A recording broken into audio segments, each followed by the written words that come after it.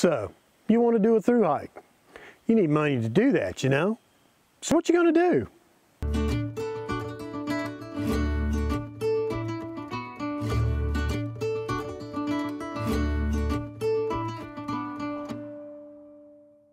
There are lots of ways to approach securing funds for a thru hike. You can borrow money from friends and family, take a loan from a lender. You could sell some stuff.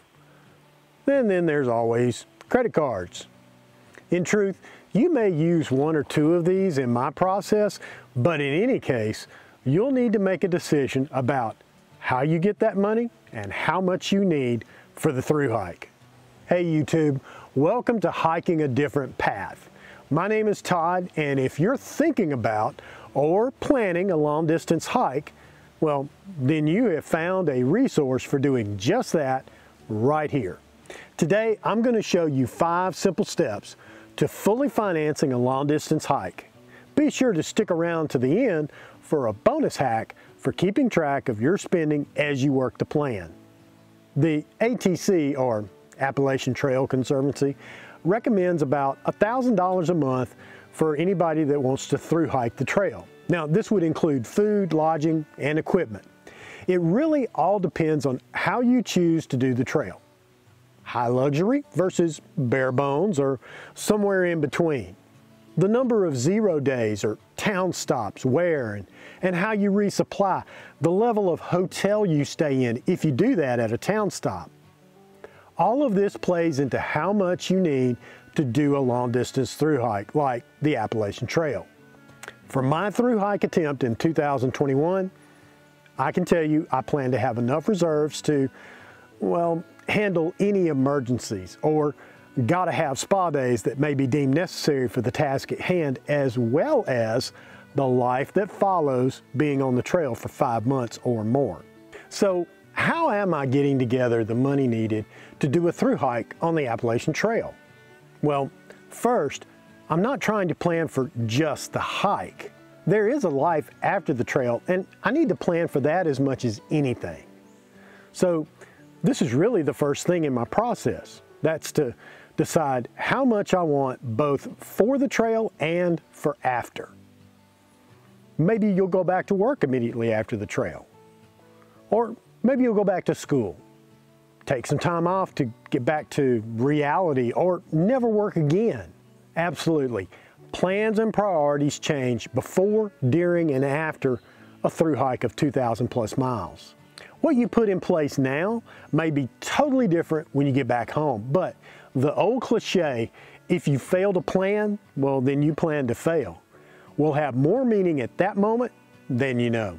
So step 1 is map out a plan for how you want to do this thing before, during, and after. Now, this may take a little time, and it doesn't have to be down to the last detail. A rough estimate will do. I would, however, recommend rounding up or overestimating and having more money than you'll ultimately need. Seriously, who's going to complain about having too much money? Not me, not you, and not the federal government. In the process I'm following, the main goal is to eliminate as much of our debt as soon as possible. I say our because my wife and kids are in this thing too. They aren't hiking the AT with me, but they are part of the life that I'm living on and off the trail. They get a say. So from this point forward, you're listening and looking at my thoughts about debt and my approach to getting out of it. There is nothing original about either of these things. You can find all this same information at the website of daveramsey.com. That being said, here we go. Once I decided on the number that we would need for me to prepare for the trail, hike the AT, and then set up life by my design after the trail, well, now comes the hard work of accumulating the funds to match that number.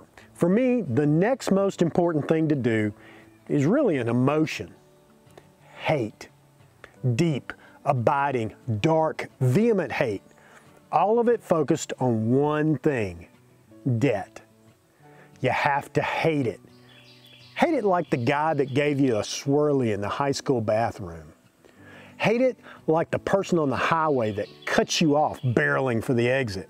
You have to hate debt like you hate your mother-in-law. No, not really, not really. I love my mother-in-law. Hopefully she's watching this right now. Love you, Martha Faye.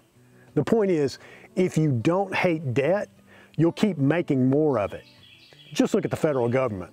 Step 2 is stop spending. Yes, pay your rent, your car payment, the grocery bill, or the daycare, but stop spending money that you don't have. Credit cards are your enemy at this point. We cut all our credit cards up. Now, we're still paying them off, but we can't keep adding to the balances in this process. Ultimately, I believe you can live life without credit cards, but that's a personal choice everyone has to make on their own. Step 3, welcome to your budget. You need to make one, and what's more, you need to stick to it. Willpower or stubbornness is key to making sure you can be successful here. Advertisers all over the world are doing everything in their power to get you to spend money on product A, B, or C. You need to recognize it as a money grab by everyone you see. Everybody is out for your money, and it's not a fair trade. You do not deserve a break today, Mrs. McDonald. You need to say yes to the budget, but it doesn't just need to be any budget. It needs to be a zero-based budget. In a zero-based budget, you spend every penny of income you have on paper. Every penny has a purpose, whether it's to pay the electric bill, buy groceries, retire debt, or be saved to pay for the hike. There is no longer any such thing as extra money. Every penny has a purpose, and pennies make dollars, and we like dollars. So here's how you set up a zero-based budget. Now, I'm going to deal with whole numbers here just to make things simple to understand and keep the math quick. The process is the same, you just need to put the real numbers in where they go. So in our example, Hiker A has a total income after taxes each month of $2,000. Start by listing every bill you have. The rent, mortgage, $500, electric, $100, water, $50, car payment, $300, credit card A, minimum payment of $100, credit card B, minimum payment of $50, fuel for your car, $100, groceries, $300, eating out, $200, insurance, $200. Whatever bill you have, you need to list the exact amount or the minimum payment or the average payment for each bill. Now, your utilities may vary month to month, so go on the website, average out the monthly payments, and then round up. Keep track of the total balances of loans, credit cards, etc. You'll need this later for the next step. This scenario leaves you with $100 unaccounted for dollars in this month. This means that you need to give that $100 a purpose. Here's where being honest with yourself is really key. We have a line item in our budget for $100 called blow. We're going to just flat out blow $100 each month. We don't have to, but it's there for us to do with. It may be an impromptu pizza night out of the blow budget. It could be an impulse buy of some kind, but we account for it out of the blow budget line. Now that you've done all that, step 4, look for extra cash. I can tell you of one surefire, never fail, stone cold lock guarantee of a way to get your hands on extra money. It's called go to work. Get a second job, a side hustle, a third job. There is always some work to be done out there, and people will pay full-degree money to get it done. It may not be the work you want to do, but if it pays, you should do it. Put aside your pride, scrub a toilet, flip a burger, walk a dog, whatever it takes. I've got a few on the side hustles that I do, along with my full-time job, that help me pay off debt faster, finance gear purchases, and save for the hike. Also, look for stuff to sell. This can be anything. Have a garage sale. Clean up, clean out, and get rid of anything that you haven't looked at, touched, or used in over a year. Sell so much stuff, the dog and the kids think they're next. Every penny you can scrape up needs to go to debt retirement. which leads us to step number 5. Step 5, once you get your budget done and you're scaring everybody in the house about being sold for cash, now you need to list all of your debts from lowest balance to highest balance. We're going to do a debt snowball. If you stand at the top of a hill, take a big snowball, roll it down the hill, as it rolls along, it gets larger and larger. Well, it's the same thing here, only it's green and it's money.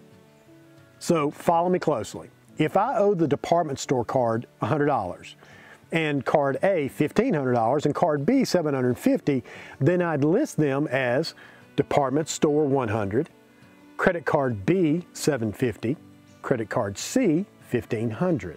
Each of these three has a minimum payment each month. Department store $15, credit card A $100, credit card B $50. You'll continue to make the minimum payment, but since you have $100 that's undesignated, you're going to put that $100 on the first debt, which is the department store card. Congratulations, you've paid off your first debt. Throw your hands in the air, wave them like they just don't care, and do that for about 5 minutes, and then you got to get back to work because you still have bills. Next, you take the minimum balance you were paying on the department store bill, that's $15. Add that to the $100 you had undesignated, which is really designated for debt retirement now, and add that to the $50 you were going to pay for the minimum payment on credit card B. That's $165 on credit card B. This is your debt snowball. Now in just a few months, you'll have card B paid off. Now you roll that $165 into the $100 you were paying on card A, and now you're paying $265 on card A. In no time flat, you'll have card A paid off, and instead of having just an extra $100 a month, now you have an extra $265 a month, all to pay off more debt or to save for your hike. Now, I know our example numbers are small, but we're not talking about small numbers here. In my case, with 2 incomes, sticking to a properly set up budget and not adding to the debt while you were using the debt snowball strategy, we will have paid off 2 cars, multiple credit cards, and a whole bunch of medical bills that were staying around so long that they look like pets, to the tune of almost $42,000. And we will be completely out of debt except for our mortgage by the end of 2019. That's a little less than 2 years. This will give us the ability to live the same lifestyle we have now on only my wife's income. This leaves us free to bank my income for all of 2020. The lights stay on, the mortgage gets paid, cars are fueled, kids' band payments, meals, all that stuff still gets taken care of. Our goal is to fully fund my Thru-Hike and have enough saved to pay all the bills while I'm gone. But more than that, to fund our lifestyle for at least another year after I get home so I can finish books, set up more speaking engagements, and well, just see in general if this whole crazy dream is going to replace my income full time. If it does, then Yahtzee. If not, well, dead man will get a job and then rinse and repeat for the PCT or the Camino, whichever will come next. Is this method hard to do? Well, yes and no. Sure, it's challenging, but nothing worthwhile is easy. I simply point to thru-hiking the Appalachian Trail. No, it isn't if you have the will to do it. If you can have the will to stick to a thru-hike, you have more than enough willpower to get out of debt. It's a battle of wills, and I will win. So that's the 5 steps, and here's the bonus hack for watching your money while you work this process. Trust me, it is super easy. Envelopes. Yeah, you heard that right. Envelopes. If you have a parent, a grandparent, or maybe even a great-grandparent who lived through the Great Depression, well, you can go and ask them about this one, and Thing is, they'll probably laugh at you because this was nothing new to them. They were using this tried and true method over a century ago. You simply put together an envelope of some of the easier to cheat on categories in your budget. I have one for groceries. My personal allowance, the wife's allowance, the kids' allowances, one marked gifts for like birthdays and weddings, and that blow line item I mentioned earlier. At the beginning of each month, go to the bank, get cash money, and put the appropriate amount in the designated envelope. So going back to our example earlier, if your budget for groceries is $300, get 3 Benjamins and put them in the envelope. When you go grocery shopping, pay for it out of the envelope. When the envelope is empty, you're done. No more spending in that category. Well, why 3 Benjamins? Well, I found that the larger the denomination is, the harder it is, the more emotional it is to break it. Hundreds and 50s are great, 20s are okay, anything less than a 10, you're screwed. Now you can move money from one envelope to another, but when the envelope, whatever envelope it is empty, stick a fork in it, you're done for that month in that category. Discipline is your ally here. The definition of being an adult is the ability to delay pleasure. I didn't say cut it off completely, but delay it until it can be properly funded without causing a danger to your budget or your finances. The beauty of this process for me is that while I'm hiking, I won't have to worry if my wife and kids are taken care of. Secondly, my wife and kids will actually be taken care of. And lastly, we have a financial safety net. If I get injured on the trail, or maybe I complete the trail, but the rest of the dream doesn't work out, or maybe our priorities just change, the plan is in place to help us get past any one of those and a whole lot more. It's okay for me to chase my dreams, but it's even better for me to ensure my family is okay while I do it, and that we have a plan for after I'm done that will keep us from living under an overpass somewhere. Also, you don't have to be planning a long distance hike to do this. Having little or no debt is a game changer for anyone, everyone. Think about it. What could you do if you didn't have a bill that had to be paid? Believe me, the opportunities are endless. So I hope you found this helpful, and if you did, well, pound that like button for me, would you? Don't forget to subscribe for lots more content to come, and hit that bell notification so you know when it's ready. And until next week, take a hike and love somebody along the way.